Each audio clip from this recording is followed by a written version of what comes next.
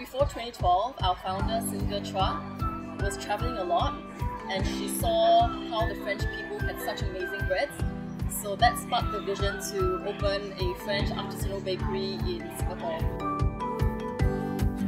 But when it comes to Tiong Bahru Bakery croissant, we just believe in using the best ingredients, having the best team to perform, and most importantly to cook the fresh croissant every 2 hours. So from scratch, from the mixing, to rolling the dough, to folding the croissant, cutting the croissant, ensuring that the consistency is there, then proofing, in fact every critical step is important to make sure your croissant at the end of the day will be perfect.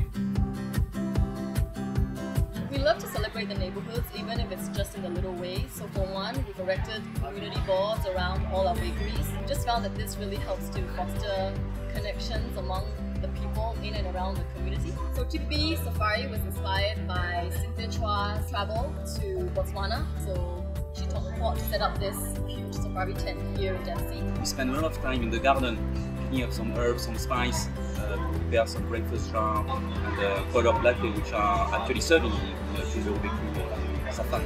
I get the sense that everybody they feel at home, they're comfortable, there's feelings of happiness, enjoyment. You know, you shouldn't take my word for it. I think you should come and visit and experience it for yourself.